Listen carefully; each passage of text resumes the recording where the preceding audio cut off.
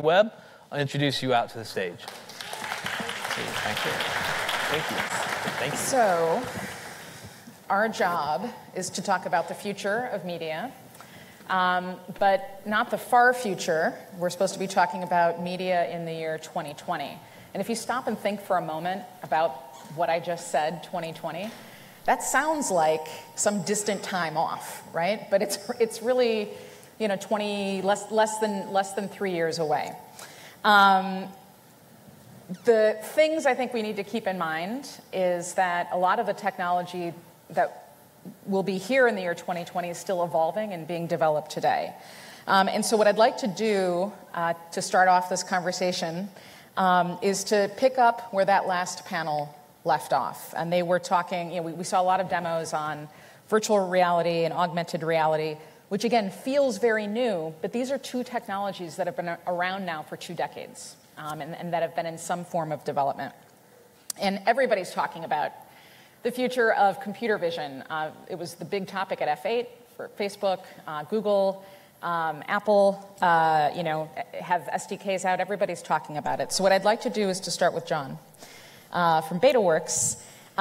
So computer vision is a big, important topic at your shop. You've got a new program that the deadline is October 10th. Can you talk a little bit about why the focus now on computer vision and where you see this trajectory headed? Sure. I mean, I think that the way that we think about it, I think about it is, you know, what happens when your camera knows what it's looking at. And you can see that, you know, with the sort of platform developments in the last 6 months, and the new devices that are in market now, new phones coming, the Apple's 10 phone, ARKit, Core, you can see that all of the tools and the platforms are starting to get there. And I think that, you know, understanding computer vision, understanding how AR, understanding how sort of all the spatial components of that, and then how new companies emerge out of that, is something that we believe there's going to be a lot of new company development, new activity. And as you mentioned, we've got a accelerator program which we're kicking off early next year, starts right after the first of the year, and we're taking applications for developers for that now. And that's called Vision Camp. Right. Now you said something that to me that was interesting, which is this isn't just about headsets. Right. Right? So when we think about this broader ecosystem, it's about melding data and digital overlays and our physical locations together in some way so that we understand the world or see the world in a different way, right? Yeah. So it's not just about the headsets that we wear. It's not all the headsets. And it's also, I think that what we're seeing, I mean, we'll talk about this, I suspect, in follow-up questions, but we're seeing the dividends of a massive amount of data that's been acquired. Spatial data, personal data, data that is now starting to sort of rear its head as you know, services and different capabilities. And I think that AR, augmented reality, on one hand, seems very futuristic. You know, in my mind, it went mainstream with Snapchat filters. And so, you know, face tracking, Snapchat filters, Pokemon, you could see the sort of the precursor, sort of the building blocks that start to get in place. And Pokemon's a great example because that was enabled by a whole bunch of geodata which had been collected by Google over a long period of time, or fairly long period of time. Well, what about all the people? So I know that, I know there's 5 people in the audience who are saying to themselves, but Google Glass. Right? And who are thinking to themselves, but I remember in 2009 when the Layer app launched, right. I remember the Retour app. These things never took off. So what's different? What'll be different by the year 2020 that will suddenly make this ecosystem, you know, be commercially viable? We'll get a critical mass of people using these tools. Right. I think it's actually way before. I think it's actually now, because I mean, you walk around the street, you walk around Fifth Avenue, and most of us as human beings are actually, as we're walking, we're staring at these damn devices. And what AR is about, instead of looking at an archived image, you're actually looking at a transposition of the world through the device, right? And so people who are using Snapchat are doing that already today. And all the variants or copycats of Snapchat are doing the same thing. And I think this is just an extension of it. It's being able to look at the world and understand the world and see, you know, the names of all the people in the audience right now, information about. It's that metadata layer that we're beginning to expose. And so I think it's very real. There are pieces, big pieces that need to come. And I think glasses, headsets, embeds, all of those things are going to come. But I think the wave which we're starting to see now is actually the app development and that the dividends of the data that is already in place. Yep. Yeah. I have two comments on this question. One is we are, you know, you were mentioning Google Glass. I think the technology is actually improving. And we're going to see even better technology by the year 2020 with finer grain resolution, bigger field of vision. That will just happen, both from the optics point of view, the computer vision algorithms, and so on. What people are wondering about now, and I have an answer to this as well, is what's the killer app? And I think from my talking with various faculty and students around campus, and also having just come from Microsoft Research, people are actually looking to the medical profession. And I was talking to the dean of dentistry at Columbia, who was imagining using augmented reality, you know, a dentist with the headset on, but looking at the patient, because right now, as he or she is doing the procedure, because right now, what do? They go like this. They're looking at the x-ray and looking at so the dentist does not want to do that. The dentist wants to look right at the patient and see the x-rays right there so he can or she can do the manipulation. And so it will be, you know, who knows what the killer app will be, but for sure, I think the medical profession is looking at this kind of device as really enhancing their capabilities. I think that's a great example, not only in terms of the profession, but literally what you were doing was you were saying the professionals going data here, object of observation, patient here, data, patient, and now it's going to be just exactly. So it's layering that data on top of the world. Right. I think that the important thing to note again, because we are so, you know, as humans, we recognize patterns. And so the pattern that at this point we're used to is seeing a head-mounted display, or what we know of previous experiences that we've had with our mobile devices. But the future of all of this has a lot to do with the data that we shed, the data that can be scraped. It has to do with deep convolutional neural networks and how that data gets processed, right? Which really means that the entire physical realm is in fact a potential for a digital overlay, right? I want to add to that point, and you were both making it before. It's not just the headset. A lot of the advances in computer vision are already being mined in certain startups that are now being bought by car companies, because those sensors on those self-driving cars of the future will have this fantastic computer vision in them to detect whether a pedestrian is crossing the car, whether there's a stop sign in front. That's all object recognition. That's all computer vision technology. So it's not just going to be in your headset, if you will, but it's going to be in your car. That's right. And one of the things that in my shop, I'm a quantitative futurist, so I use data, but one of the things that we've been modeling is that the phones go away. Not by the year 2020, but certainly within the next 10 years, to be replaced by devices that we wear. So we've been talking about vision, but we should also talk about our other senses, because our other senses intersect with the digital realm, and that would be voice and audio. Yeah, precisely. I mean, I triggered on what Jeannette said, what's the killer app? And I think if we take the word app out of that sentence and replace it with experience, it opens up the possibilities, you know, much wider. So you're sitting on the sort of precipice of zero UI, which zero is to UI. Say, you know, make the app disappear, make the interface disappear. I think AR, VR are components of that, but certainly there's a much broader set of things that will bring to bear things like personalization, putting data in context. You know, the surgery example is a great one because it puts the data in the context of where it's useful. And things like AR and layers can enhance the experience, so you don't actually have to think about the interface. You just think about what you're trying to achieve. And in the context of media, which Audible would focus more in, it's actually taking you out of your current environment and transporting you to somewhere else, almost within your head without you realizing. So it seems like, I mean, as much as we hear an emphasis on AR and VR, voice is the other huge piece of this. betaworks, I know, has had an accelerator and a lot of different projects and startups that use voice. Amazon yesterday just announced a slew of new products. Yeah. Audible is working on a whole bunch of new things. So talk to us a little bit about where you see voice headed over the next couple of years. I think it's tricky to predict the future, but certainly voice, again, is another part of the set of tools or the set of capabilities that will make the interface disappear. Alexa has very quickly become sort of just the norm.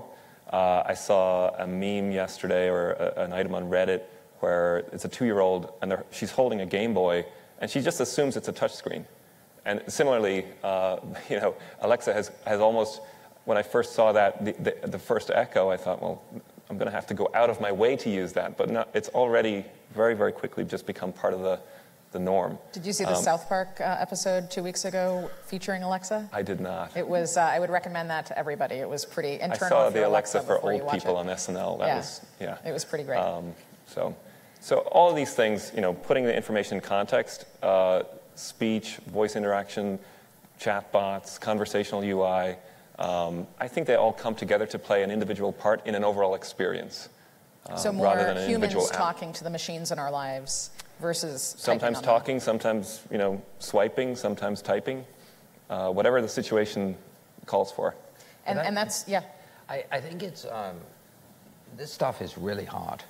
It's really hard because we have so many assumptions that we carry forward from the previous medium, the previous device. I mean, I'm sitting here listening to you and I'm thinking, okay, I listen to Audible books. You have a data stream in your Audible book or in the Amazon version, the text version of the book, which has highlights in it. That's right. How would I signal that in an audio stream, right? Because that's interesting data. When I'm reading, I can see 13 people highlighted that passage.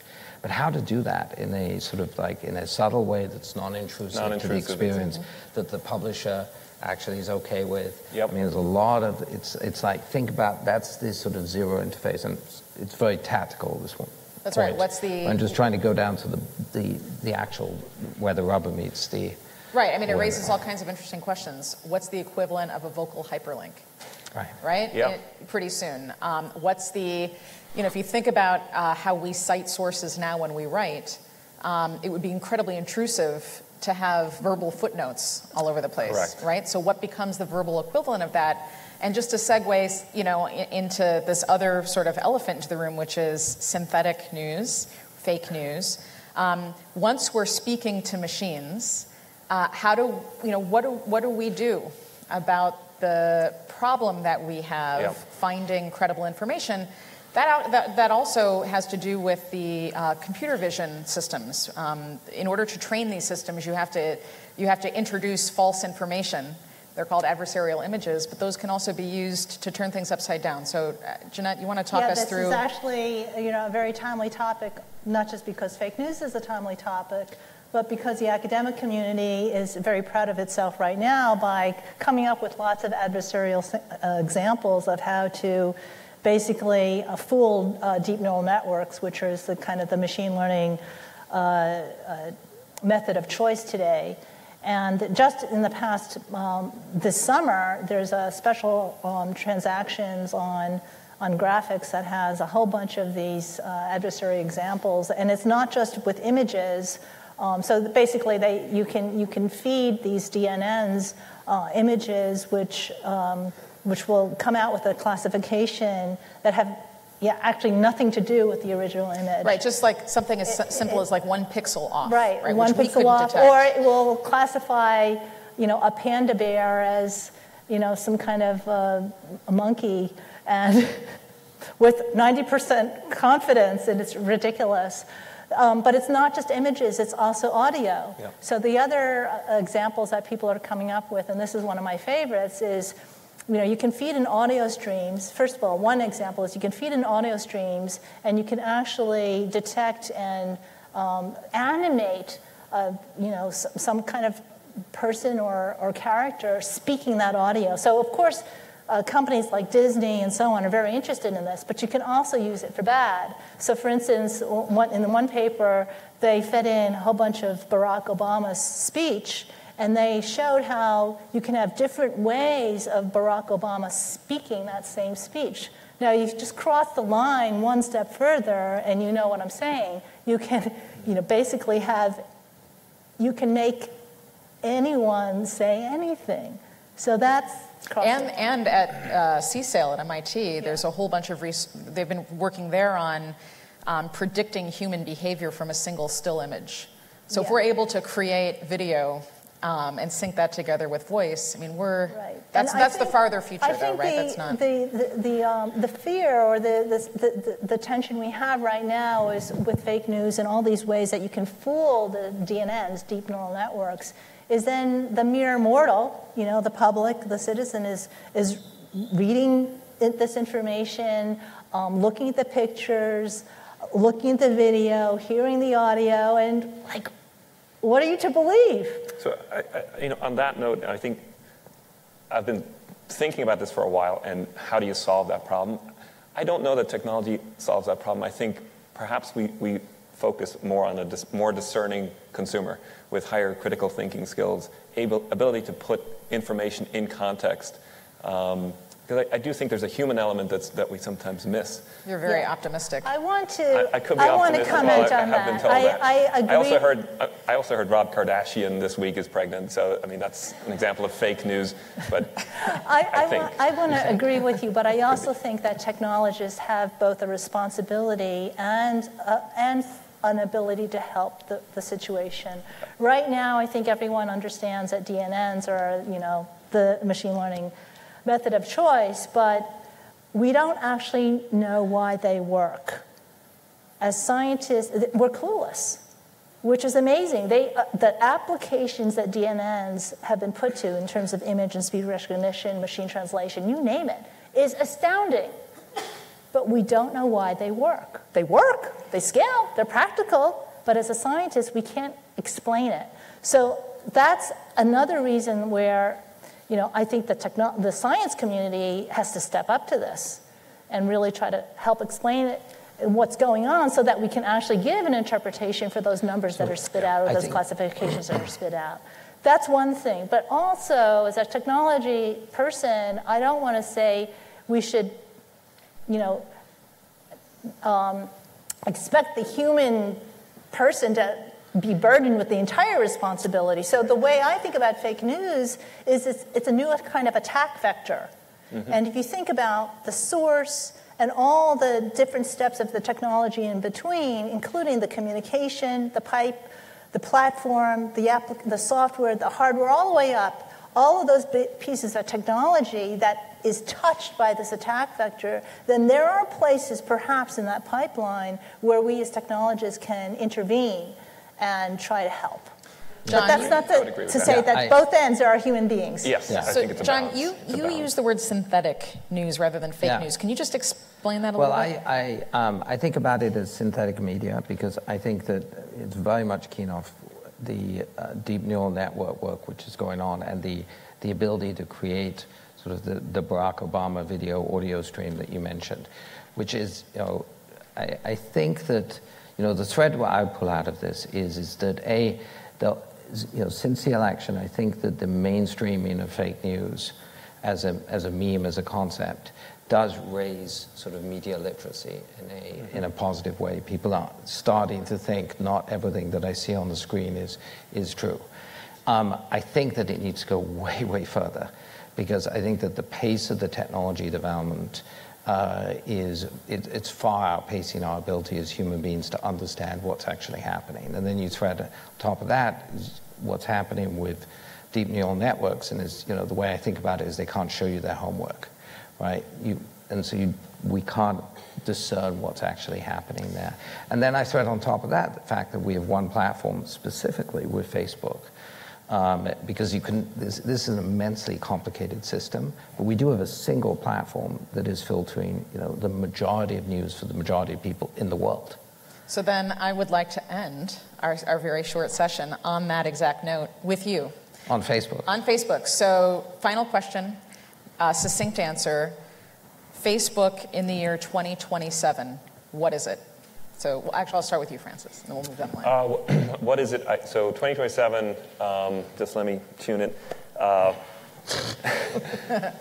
hope Facebook disappears. I think it'll exist. But what I mean by that is, maybe I should go with the first interpretation. But what I mean by that is it exists, but it's more complementary to our lifestyle as opposed to in your face. Okay. And I really hope it's not regulated by then. Okay, John, 2027, what is Facebook? I think it will be, I think Facebook, the big blue app, as we know it today, will be pretty much gone. I think it will be a technology holding company, and I think it will be highly regulated. Okay. It will look like Marbell kind of thing. It's, yeah, Jeannette? Wow. Maybe by 2027 I'll have a Facebook account. there you go. Or your synthetic version. I was at the National Science Foundation 10 years ago, and that's when Twitter had just taken off. And I remember having conversations like this, because at the NSF you're supposed to be, funding the research for the future, right? And technology advances are so rapid now that I would not dare to make predictions. I think those two that you said I think those are very valid predictions of where the future would be. I think the question of regulation is now a current debate, and it's a very important question because we're talking about policymakers and regulators in the mix.